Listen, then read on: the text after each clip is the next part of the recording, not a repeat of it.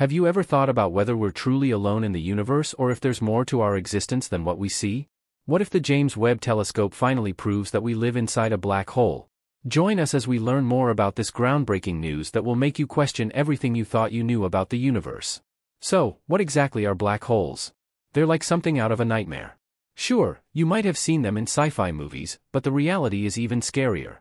According to scientists, they're not just pitch black holes in space, they're actually massive amounts of matter squeezed into an incredibly small area. Think of a star 10 times more massive than the Sun, all packed into a sphere the size of New York City. The gravitational pull is so intense that nothing, not even light, can escape from it. Scientists have been fascinated by black holes for centuries, ever since they pondered objects in space so massive and dense that they could trap light. The most famous ideas about black holes were predicted by Einstein's theory of general relativity. Essentially, when a massive star dies, it leaves behind a tiny dense core. If this core's mass is more than 3 times that of the Sun, gravity overwhelms everything else, leading to the formation of a black hole. Detecting black holes is no easy task, since they don't emit any light. However, scientists have found ways to infer their presence by observing their effects on nearby matter. For example, if a black hole passes through a cloud of interstellar matter, it'll pull that matter towards it in a process called accretion. Additionally, when a normal star gets too close to a black hole, it can get torn apart, emitting X-rays as it does so. Black holes also have a significant impact on their surroundings. They can consume nearby stars, emit powerful gamma bursts, and even influence the growth of new stars in some areas while stalling it in others. But where do black holes come from? Picture this: stars, once magnificent and blazing, meet their ultimate demise in a spectacular explosion called a supernova. From the remnants of these fallen giants, black holes emerge. Most black holes are born from massive stars that have reached their celestial retirement party in a supernova blast. Smaller stars, when they die, transform into something called neutron stars, which are superdense but not dense enough to trap light. However, if a star is about 3 times the mass of our Sun, it collapses under its own gravitational pull, forming a black hole. As these mighty stars collapse, something strange occurs near their surfaces. Time itself starts to play tricks. From the perspective of someone far away, time appears to slow down near the event horizon, the point of no return for anything falling into a black hole. It's like the star's clock ticks at a different pace compared to ours. Sometimes, when 2 smaller black holes collide, they combine to form an even bigger and scarier black hole. And if a black hole teams up with a neutron star, they create a colossal nightmare that defies comprehension. Scientists have been grappling with the scale of these cosmic phenomena for years. Black holes come in 2 sizes, huge and small. There's a sinister mystery surrounding them that we can't seem to unravel. But here's the twist: small is relative when it comes to black holes. Stellar mass black holes, remnants of massive stars, can be as large as 10 to 24 times the size of the Sun. There could be as many as 10 million to a billion of them in the Milky Way alone. That's an astronomical number of black holes that could swallow anything in their path. But wait, there's more. Supermassive black holes are on the other end of the spectrum. They're millions, if not billions, of times larger than the Sun. They exist at the center of large galaxies, including our very own Milky Way. It's like a gaping dark void that's pulling everything towards it. Renowned physicist Stephen Hawking talked about black holes in his lifetime. His lectures were always insightful, but some of his theories couldn't be confirmed due to a lack of necessary equipment. However, there's hope on the horizon. A single scientific instrument is changing everything, and we're not ready for it. It goes by the name of the James Webb Space Telescope, also known as JWST, and it's here to plunge into the depths of our universe. Let me tell you, the JWST is no ordinary telescope. It's an engineering marvel, a testament to the potential of human ambition. Sure, we've launched other space telescopes before, and they've been doing their jobs just fine. But this bad boy? It's in a class of its own. The JWST makes the Hubble, which has dutifully served us for years, look like a mere speck in the cosmos. And the price tag of this astronomical wonder is a whopping $10 billion. Yes, you heard that right, enough zeros to make your head spin. And get this, it took the combined efforts of NASA, the European Space Agency, and the Canadian Space Agency to bring this marvel to life, not to mention the invaluable input from over 300 universities. But let's not forget the risks that come with such a grand undertaking.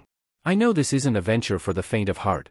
The JWST is venturing into uncharted territory, pushing the boundaries of what we know and taking us to places we've only dreamed of.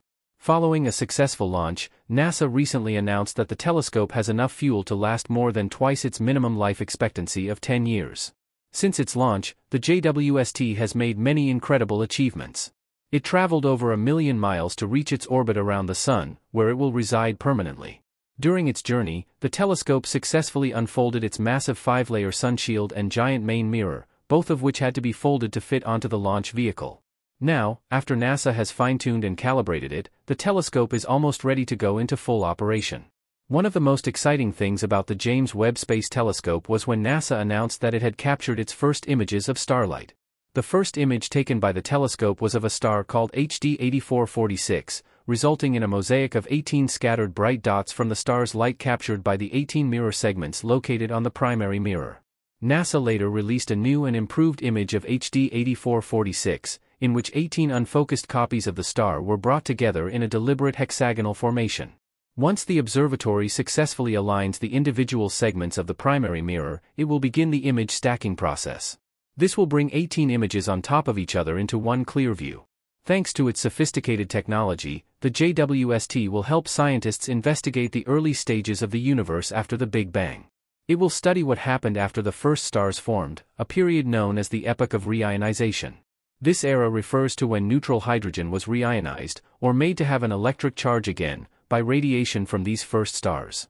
This involves looking back billions of years, which is only possible with a powerful telescope like the JWST. The telescope will also help scientists discover exoplanets, which are very difficult to spot because of the way they interact with their host stars. Its powerful sensors will be able to observe these planets in more depth, including, in some cases, imaging their atmospheres. Understanding the atmospheres and formation conditions for planets could help scientists better predict if certain planets are habitable or not. Apart from studying the assembly of galaxies, scientists study galaxies to see how matter is organized on a gigantic scale. This, in turn, lets us see how the universe evolved. The spiral and elliptical galaxies we see today evolved from different shapes over billions of years. One of JWST's goals is to look back at the earliest galaxies to better understand that evolution. Scientists are also trying to figure out how we got the variety of galaxies that are visible today and the current ways galaxies form and assemble. However, most importantly, the James Webb Space Telescope will help us answer the most profound questions of all. Are we alone in the universe, and are we living inside a black hole? The JWST has already been on the hunt, and guess what it found? Compounds called polycyclic aromatic hydrocarbons, also called PAHs, lurking around those gigantic supermassive black holes in 3 active galaxies. PAHs, these carbon-based molecules with ring-like structures, are like the goths of the universe. They're everywhere, from distant galaxies to comets in our solar system. They're not just fascinating because they could be the building blocks of life, but also because they help astronomers track star formation. When ultraviolet radiation hits these PAHs, they go all flashy and emit infrared light, a sight that can be detected by the JWST's mid-infrared instrument, also known as MIRI. And that's usually a sign that there are some hot young stars hanging around. But wait for the plot twist. A brave astrophysicist, Isel Garcia Barrett from Oxford University, decided to take a peek at 3 active galaxies known as NGC 6552, NGC 70319, the spookily famous Stephan's Quintet, and NGC 70469. These galaxies are millions of light-years away in the depths of darkness. Now, what Garcia Barrett discovered will make your hair stand on end. In those central regions where the black holes reign supreme, they found an abundance of PAHs. Sounds good, right? Well, here's where it gets chilling. The radiation near those supermassive black holes twisted the PAH's very essence. It transformed them into larger, electrically neutral versions of themselves. The smaller, electrically charged PAHs vanished into oblivion, like being devoured by the darkness itself. But wait, there's a glimmer of hope. The larger PAHs managed to survive because they found shelter within thin, dense gas-filled clouds. It's as if these cosmic molecules were hiding from the looming doom of the black holes. And this discovery, my friend, is groundbreaking. Most astronomers believe that the radiation near these black holes was so intense that it would annihilate any carbon-based molecules nearby. But JWST is telling us a different story.